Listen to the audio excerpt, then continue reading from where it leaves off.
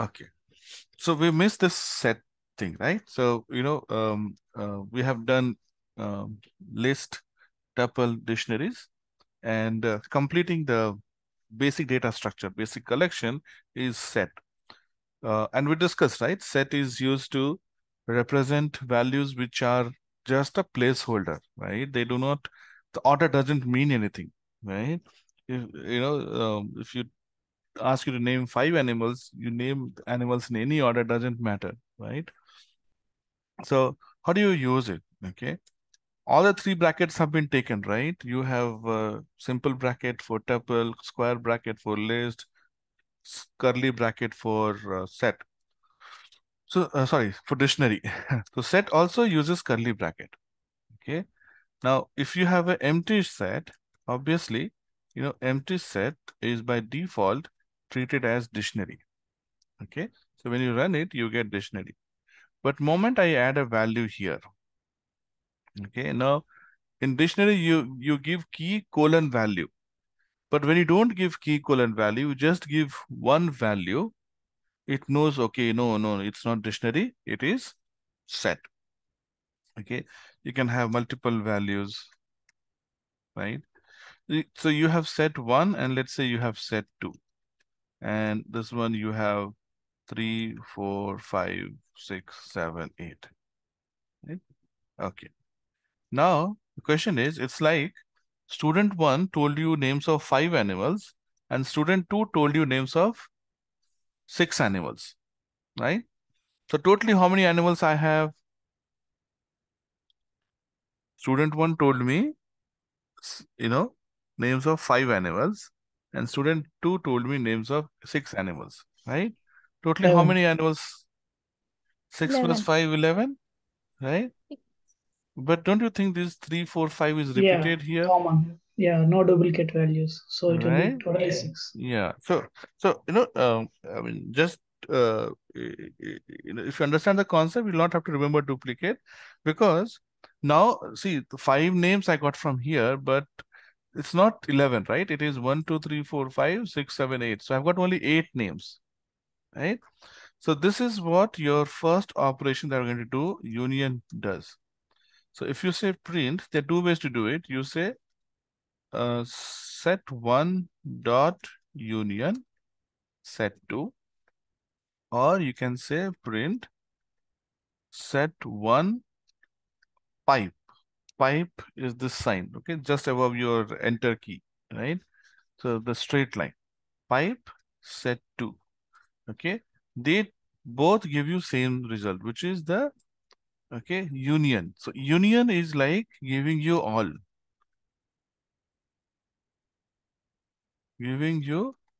data, okay, of course minus duplicate, correct?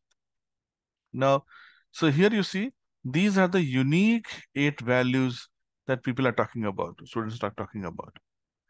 So this will give you maximum value that it can give you is sum of the elements, right? And your mean would be minimum of the elements in the elements in the so it's not minimum, right? So minimum would be the number of elements, okay, number of elements in the bigger set.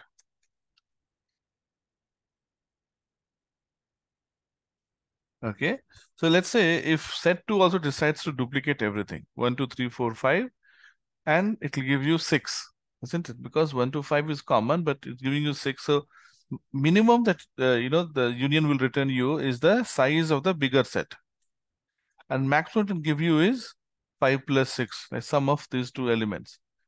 Okay, sum of the number of elements. Okay, not elements. Okay, but actually it will be somewhere between these two. So it is okay. In this case, we have 8. Correct. So this is what the meaning of union is. The next one is called intersection. Okay. Intersection, you say set1 dot intersection set2, or you can say print set1 dot, not dot, but ampersand. Okay, set2.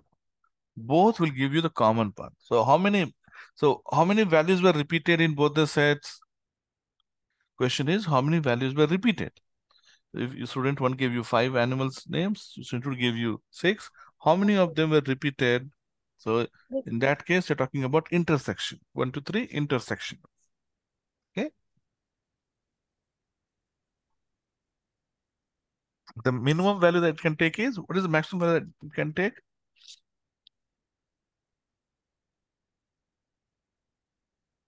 Okay. So minimum value that it can take is 0. Okay. No elements repeated. Correct. It's possible that all of them talks different, right? No elements. So if there's no element repeated, common, we call them as disjoint set. Okay. If no elements are repeated, we call them disjoint set. Okay. The sets are not joined. So there's no common between them, nothing common between them. Disjoint.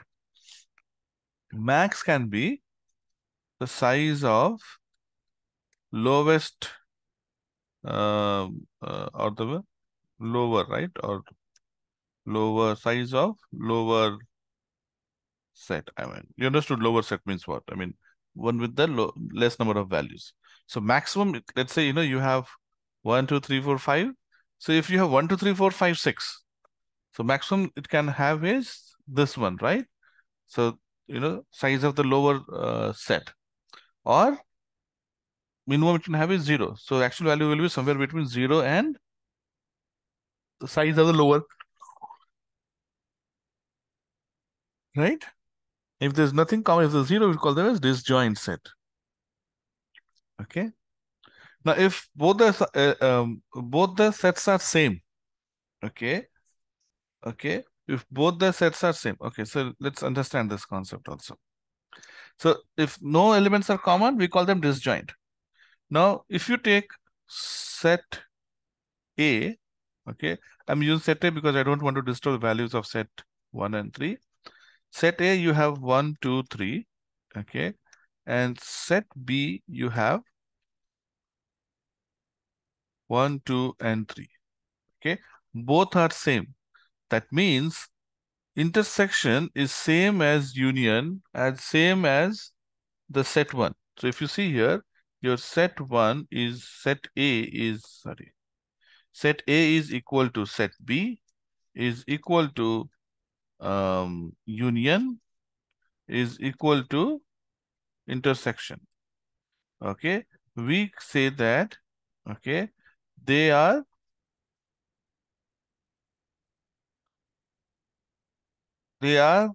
enclosed among each other, right? So it means, you know, set A is superset as well as subset of set B. Okay, what is superset? Superset is, let's say you have set A and you have set C, where set C has all the elements of set A plus some of its own. So in this case, set C is superset of set A.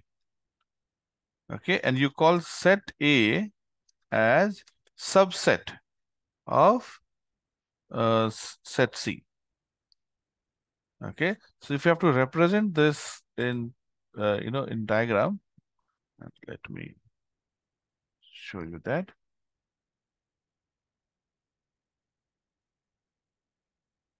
Okay, so how do we represent a set? We represent set, okay, using oval, right?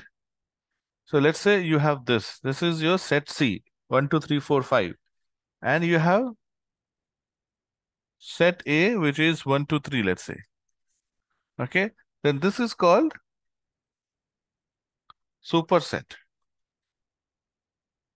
Okay, and this one is called subset. Understood? So all the elements of subset is in superset. Okay, you have one set here and you have another set here. Okay, see, there is no overlap between them, right? There is no common between them, right? We call them disjoint set. Okay, or you can even represent it like this. Okay, there's no overlap between them. Okay, now if you talk about, so we call them as disjoint set. Okay, now if you have one set here and you have another set here. Okay, so this component, this portion is common between them, right? So if you have to color them, okay, this is your union. We call them as union. This is what we did when we said union. Okay, union is both the values together, right? But duplicate will be taken only once. You don't duplicate twice, right? You don't say no duplicate here. Like we don't say that this is duplicate, right? So this is your union. What does intersection mean? Intersection mean if you have a set here and if you have another set here, okay, like this. So the common part, okay, this is your intersection, okay. So the shaded part is represented for intersection, intersection, right? Common between these two elements. There are two more stuff you're going to talk about, okay. One of them is called a difference.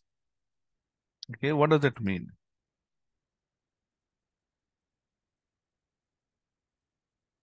So let's say I have a set here, okay, and I have another set here. Oops.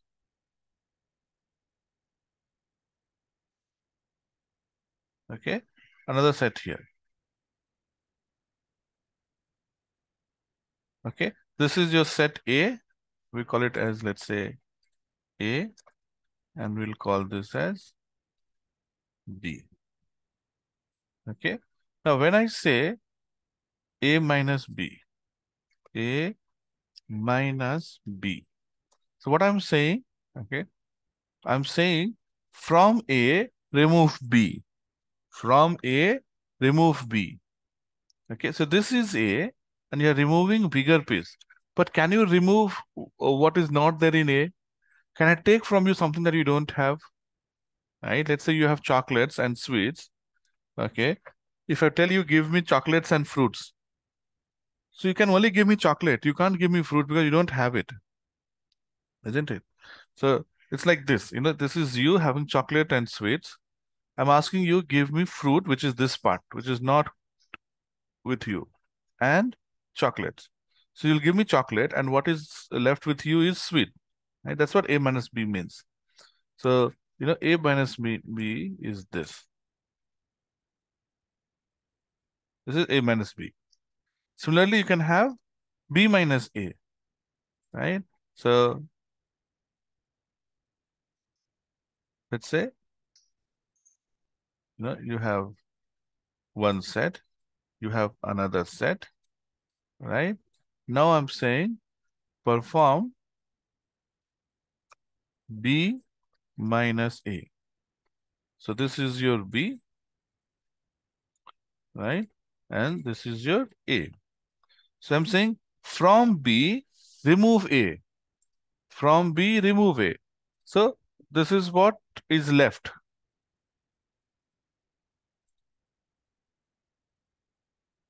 Okay, this is what is left, right? From B, you're removing A, right? Now we call these as difference. Okay, difference or minus. So you are finding difference between A and B. Okay, one last topic here you have is called your symmetric difference. Okay, symmetric difference. Let's say you have a set. Okay, you have another set here. Okay, I'm saying symmetric difference. Okay, let me use dark color, right? Let me use So I'm saying, okay, symmetric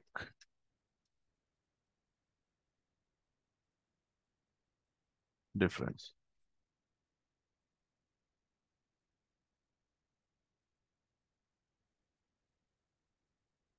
Okay, symmetric difference.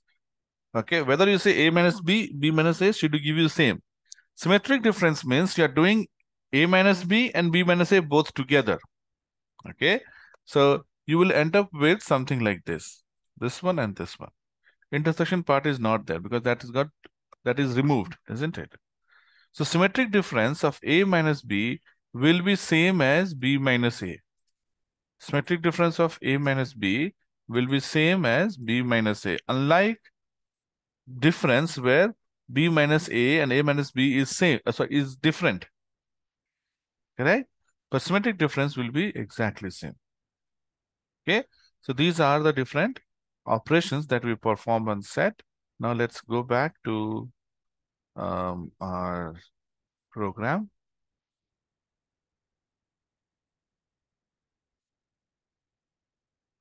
Okay, so we have seen intersection.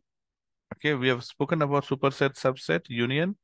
Now we have is difference. So print set one, right? We're using set one only for this. Dot difference set two. Or you can say print set one minus set two. Now set one minus set two or set two minus set one will be different, right? But when you perform symmetric difference, set one dot symmetric difference. Okay, set two. And you say print set one, this upward key, okay? So we call them hat, right? Upward key or hat, and set two. Okay, this is how you write symmetric difference. Okay, so if you see here, this is a symmetric difference. This is set B minus A, and this is A minus B, or 1 minus 2. So 1 minus 2 is giving you 1, 2. Okay, 8, 6, 7 is coming from. So this is left side, what we discussed, right? A side, set A, left side shaded part. This is right side shaded part. So symmetric difference will be both. There is no common between them. The common element is removed. This is your symmetric difference. Okay. So depending upon the business problem, you can apply this. Make sense? Okay. So these are operations. You'll also have operation like update, which is like union update. Then you have intersection update. So you have intersection update. Okay, you have difference update. Okay, all these are methods, right? So let me add this here.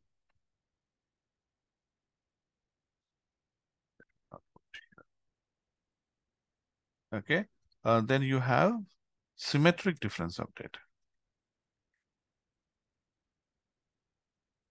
What does this mean? Okay, these mean that you're updating the set one, original set. Now, see, if I print the value of set 1 and set 2, the set 1 and set 2 values will not get changed. Right? Set 1 and set 2 values will be same. These are giving us a new result, new set. But update when you do, the one that you are saying dot, right?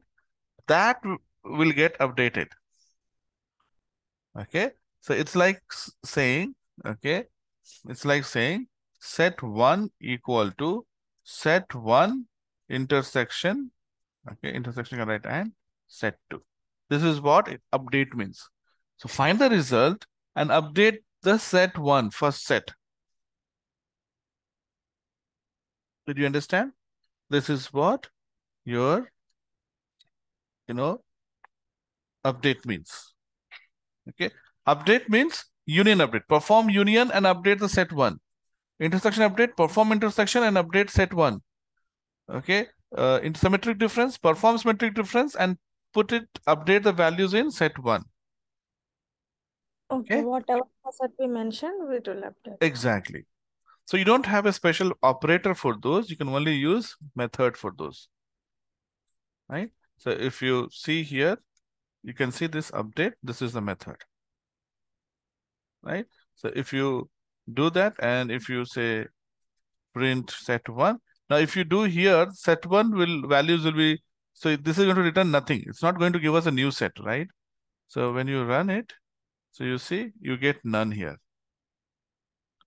Print set1. You get none here, okay? Because it's not returning any new set, unlike the previous one. And the output is here, you see. Okay, this is the output, right? Set1. Set1 got updated with the output. Yeah. 12867, right? 12867. It got updated here. So these are the operations that we generally use in set. Any questions?